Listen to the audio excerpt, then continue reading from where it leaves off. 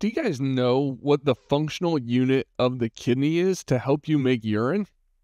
It's the nephron. Let's go ahead and take a look at the nephron in a 3D model. Here we have a 3D model of the nephron, and I'm using one from Sketchfab. The link's going to be in the description. But if we look at the nephron, we can see that these over here are the blood vessels. This is the blood going to come into the kidney that is going to get filtered. So if we zoom in on that area over here, here are our blood vessels. That's a capillary, and this is known as the glomerulus. So the blood's going to come in, it's going to get filtered out, and stuff that's filtered out ends up in this space in here inside of this little cup, which is known as Bowman's capsule. Some people call it the glomerular capsule.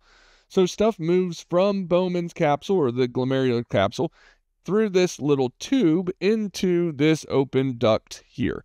And this first part of the duct is known as the proximal convoluted tubule. From the proximal convoluted tubule, stuff moves through into the loop of Henle, or what some people call the nephron loop. It has a descending limb, so it goes down first, then it hits the loop where it flips back around, and then comes up the ascending limb. So over here we have the descending limb, over here we have the ascending limb. From there, content will move into the distal convoluted tubule.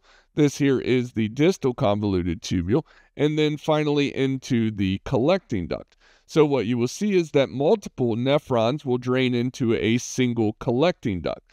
So from beginning to end, if we sort of zoom out here, what we can see is that you have Bowman's capsule, the proximal convoluted tubule, descending limb, loop of Henle or nephron loop, ascending limb, distal convoluted tubule, and then the collecting duct. And those are the parts of the nephron. Now you know. Later.